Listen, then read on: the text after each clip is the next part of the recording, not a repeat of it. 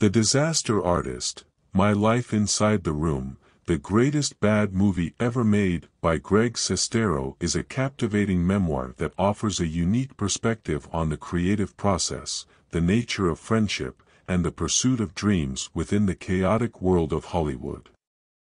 Sestero's narrative style, characterized by candid storytelling, humor, and insight, makes this book an engaging and thought-provoking read. At its core, The Disaster Artist is a tribute to the cult classic film, The Room, written, directed, and produced by the enigmatic Tommy Wiseau. Wiseau's eccentric personality and questionable filmmaking skills led to the creation of a movie that has been celebrated for its unintentional humor and criticized for its many flaws.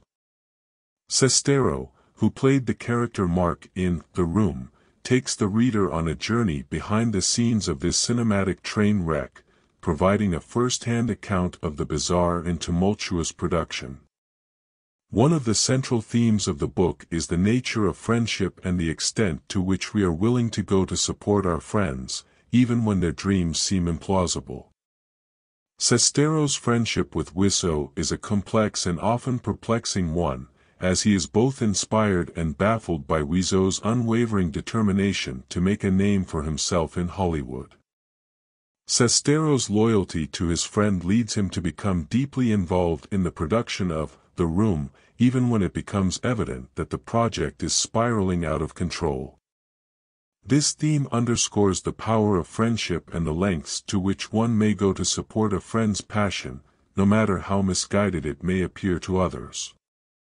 Furthermore, The Disaster Artist provides valuable insights into the creative process and the sacrifices required to achieve one's artistic goals.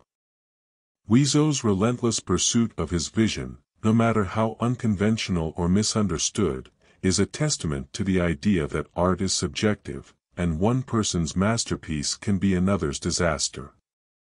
Sestero's willingness to participate in The Room, despite its many challenges, illustrates the notion that artists often face criticism, rejection, and failure before finding success. Sestero's recounting of the struggles and bizarre incidents that occurred during the film's production highlights the dedication and perseverance required to bring a creative project to fruition. Humor plays a significant role in the narrative, providing levity to the often chaotic and perplexing events described in the book. Sestero's wry and self-deprecating humor endears the reader to his experiences and makes the book an entertaining read. The absurdity of Wiseau's behavior and the peculiar dynamics on the film set are portrayed with a sense of amusement, allowing readers to find humor in the most challenging situations. This use of humor serves to emphasize the surreal nature of the events and characters, making the story all the more captivating. The Disaster Artist also explores the concept of identity and the search for self-acceptance in the cutthroat world of Hollywood. Wiseau, a mysterious figure with an ambiguous background, is a symbol of the outsider, someone who does not fit the conventional mold of a Hollywood star.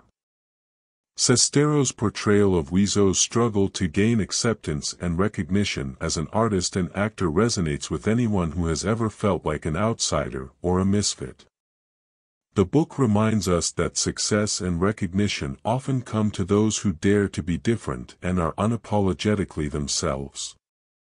In conclusion, The Disaster Artist, by Greg Sestero, is a fascinating literary work that delves into the unconventional world of Hollywood and the eccentric personality of Tommy Wiseau.